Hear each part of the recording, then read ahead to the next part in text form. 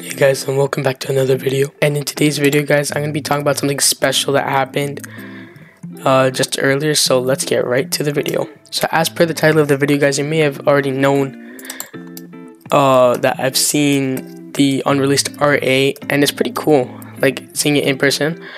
So the backstory is me and Mateo were in a Kadeville server, and we were just driving around normally, and then we see the R8. Now the thing is, I saw it earlier, but I didn't recognize it because I thought it was just the same R8 that's already in the game. But then he told me that it was the 2008 to 12ish, basically the upcoming R8. I'm like, wait, what? And then I realized, oh, because it did look a bit different, but I didn't care about it too much. But then, thanks to him, I actually found out it was the old R8, and you may have already saw his videos uploaded where he's probably talking about it.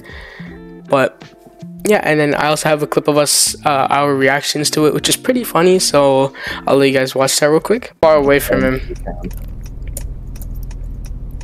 Ooh, we got a nice 450. Ooh, I think that's a 450, yeah. Nice 450. I actually didn't realize it. It looks almost similar. From like the back of it looks almost similar to the new one. I didn't realize it. Yeah, no, that's the R8 GT.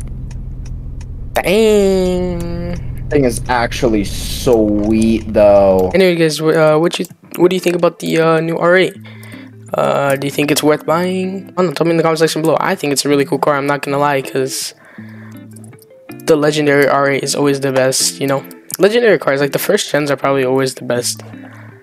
But yeah. Anyways guys, I hope you enjoyed this video. If you did, smash the like button, subscribe if you're new, click the notification bell so you'll be notified whenever I upload, and I will see you guys next time. Bye.